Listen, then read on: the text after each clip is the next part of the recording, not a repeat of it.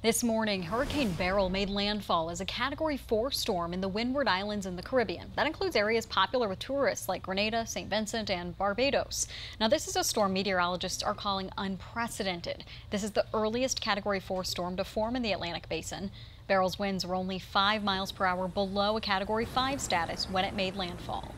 There's been nothing like this really in recorded history in the Atlantic at this time of year. So it's not a great omen.